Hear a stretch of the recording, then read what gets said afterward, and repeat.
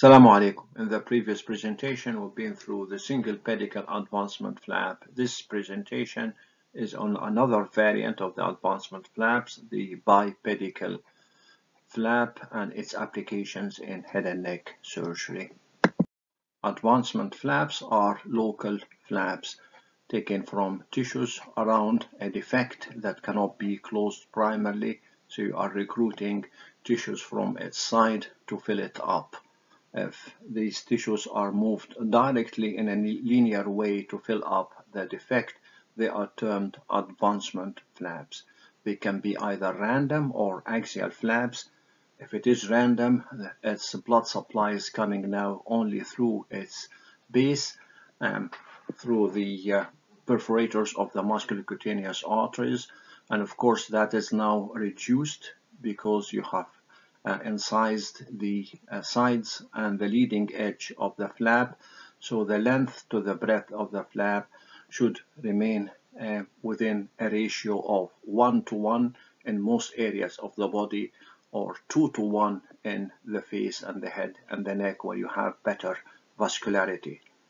If the flap is axial and has cutaneous arteries going through the flap itself, this ratio can extend from 4:1 length to breadth, or even more, because you have these named cutaneous arteries going through the substance of the flap itself. The movement of the flap after planning and incising around it to fill up the defect should be in a linear movement without twisting or lateral movements. Barrow's triangles at the sides of the flap are important in the design, because the discrepancy in the length of the flap and the wound edge, there would be excess tissue towards the base of the flap, and these excess tissues forming the deformity of a dog ear deformity would need to be excised to flatten the area. So Barrow's triangles are designed to do this. In its simplest form, it's an equilateral triangle at both sides of the flap.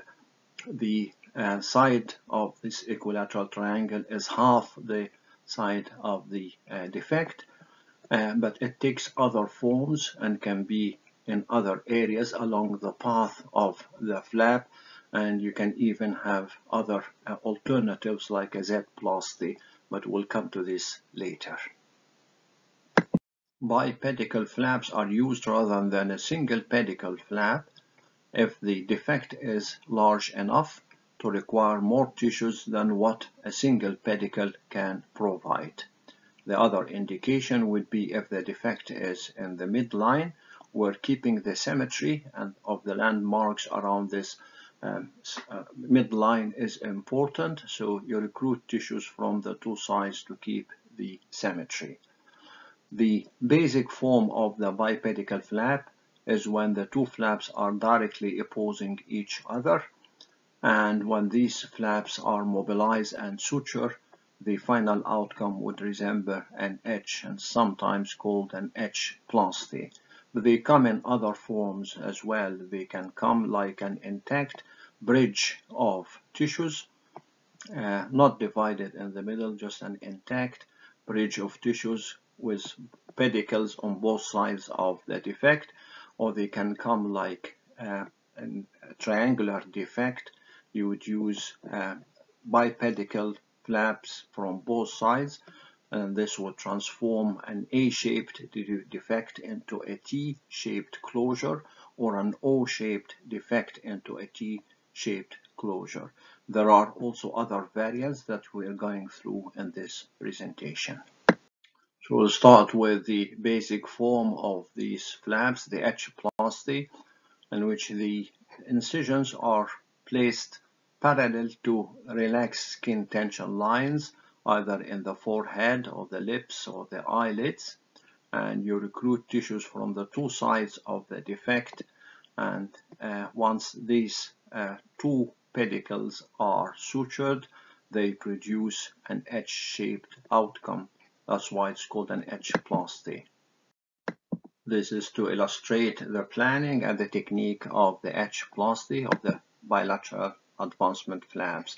If you have a rectangular or a square defect in the midline, in the forehead or the lips, the lesion is excised and you have all the parallel lines parallel to the relaxed skin tension lines on both sides, and you've marked the Burroughs triangles toward the base of the flap on the two sides, and these are excised to ease the mobilization of the flaps from lateral to medial to meet up in the defect. And once they reach the midline, they can meet the other flap and the midline, keeping the symmetry, and it's not too difficult to close up the Burroughs triangles after this, and this is the final outcome resembling an H. One other variant of the bipedicle flap is the Tripier flap from the upper eyelid. If you have a defect in the lower eyelid that cannot be closed primarily or by recruiting of local tissues in here, you can bring about a intact bridge of skin from the upper eyelid, or you have some more redundant skin, and this bridge of skin would be bipedicled, supplied from both sides from vessels around the medial and the lateral canthus of the eye, and just transposed to the lower eyelid and sutured in place. The lines of the incision and the closure would be parallel to the relaxed skin tension line. So you have an intact bridge of skin transformed from the upper eyelid to fill up a gap in the lower eyelid. This is another variant of the bipedicle flap, the O to T or the A to T advancement flaps.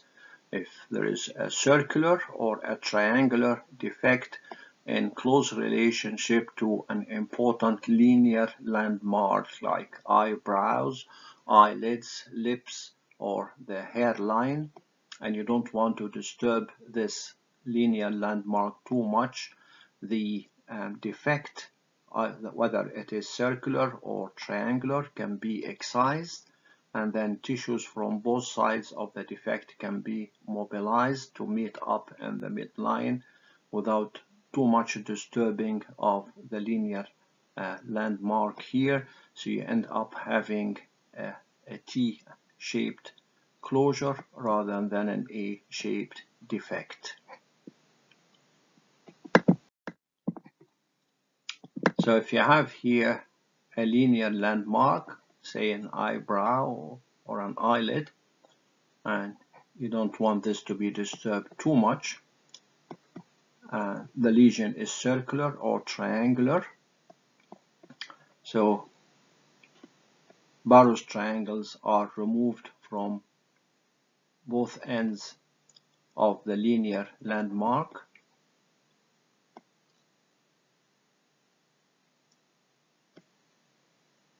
and then the triangular lesion here is excised, and this triangular defect is closed by mobilizing of the two flaps to meet in the midline, and the Burroughs triangles would have helped to mobilize these flaps with no excess redundancies at the two ends of the linear landmark, these two Burroughs triangles. Bipedicle flaps are not necessarily a rectangular shape with parallel sides. They can sometimes take the shape of a crescent, particularly around the midline. In this example, if there is a lesion in the lower third of the nasal bridge and the midline,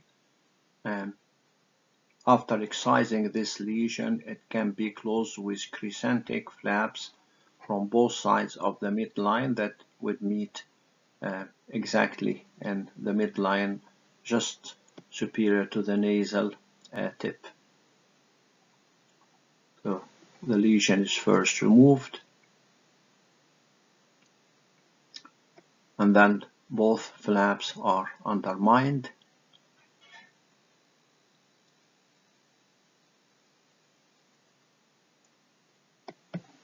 And these lines are all parallel to the relaxed skin tension lines on the nasal bridge.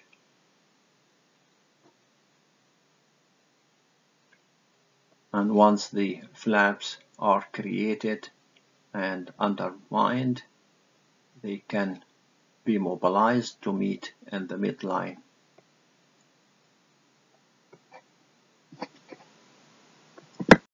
And these bilateral crescentic advancement flaps are not necessarily always equal and symmetrical and meet in the midline. Sometimes if you have a lesion that lies in the paramedian position rather than strictly in the midline, you can design crescentic flaps that are unequal or unsymmetrical. One side will be larger than the other because they are no longer meeting in the midline exactly. And the end results can be fairly acceptable after the suturing of the two flaps in the paramedian position. This will illustrate how you can have asymmetric crescentic advancement flaps rather than strictly equal and symmetrical flaps. The lesion is in the paramedian position, and when it is excised, you should also excise a small piece of skin in the perialar area so that the final closure would lie strictly in this sulcus.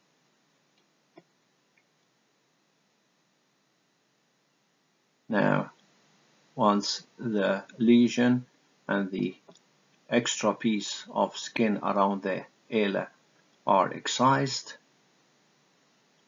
you are left with a defect that is paramedian rather than exactly median, but you can still create flaps from the two sides that are going to meet in the paramedian position, and they are going to keep all the important landmarks of the lip and the ala in position with no much tension or displacement. One final example for the application of the bipedicle advancement flaps is the helix. When there is a lesion involving the helix that is too big to be closed by advancing a single pedicle, you would consider using pedicles from both sides of the lesion. But that would entail an incision just in the helical sulcus to free the helix to move upwards in this direction and downwards in the other direction to meet in the middle. That would entail minimum deformity and distortion of the auricle by mobilizing tissues from both sides of the defect. We've been through some applications of the bipedicle advancement flaps in the forehead, the lips, the eyelids, the tip of the nose, and the helix of the auricle. Assalamu alaikum.